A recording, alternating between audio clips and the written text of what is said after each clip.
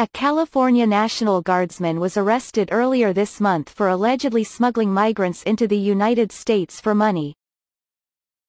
Private First Class Edward Jair Acosta-Avila was pulled over in San Diego, about 2 miles from the U.S. Mexico border, USA Today reported.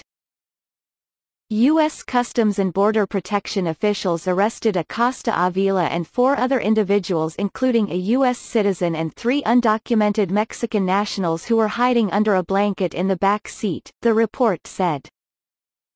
Acosta-Avila told authorities that he and the U.S. citizen were going to split $400 for shuttling the 3 Mexican nationals into the U.S., according to the report.